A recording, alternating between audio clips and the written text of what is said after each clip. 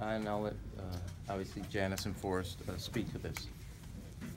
I believe, first and foremost, you know, we had a basic agreement that outlined a 13% pay raise.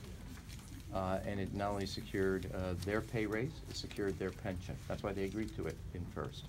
And second is, when it was taken to a third-party arbiter, that arbiter said this is, quote, a fair deal.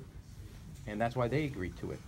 And more importantly, it recognized with a pay raise all the good work that our teachers are doing.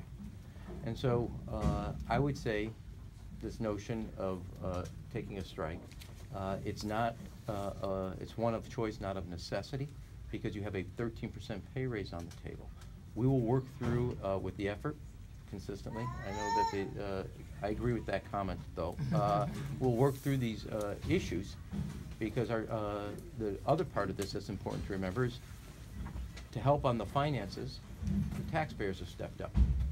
To help on the finances, the state finally eliminated the disparity between the Chicago schools and schools of well-to-do districts. And I believe that it affords them a pay raise while strengthening the finances of Chicago Public Schools so that we can also strengthen all the academic gains that have been made in the school system. I don't know if anybody else wanted to add anything.